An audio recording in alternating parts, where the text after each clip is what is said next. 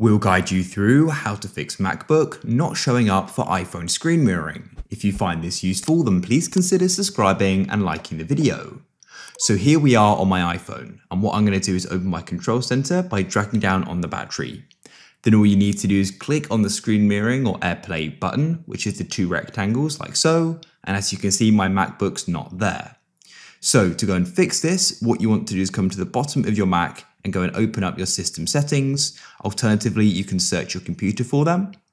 Then all you want to do is go over to the left in your settings and scroll down and select General. In General, you then want to go and locate AirDrop and Handoff just here. And then what you want to do is go down and first of all, make sure AirPlay receiver is turned on. This allows nearby Apple devices to send video and audio content to your Mac with AirPlay. To switch that on, you may need to go and enter your password. And then where it says allow AirPlay for, you can go and choose.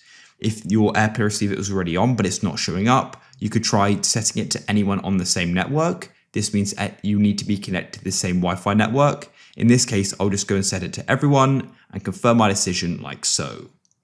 Now it should go and appear in screen mirroring, as you can see. If it still doesn't, then what you should try doing is restarting your Mac. You can click on the Windows icon in the top left, and you can then click on Restart and restart it. And you can do the same thing on your iPhone. You can go and restart it by pressing the increase volume button, the decrease volume button, and then you hold the power button. Your screen will go black, and when you see the Apple logo, let go, and your iPhone will go and have restarted. And then hopefully that'll go and fix your problem.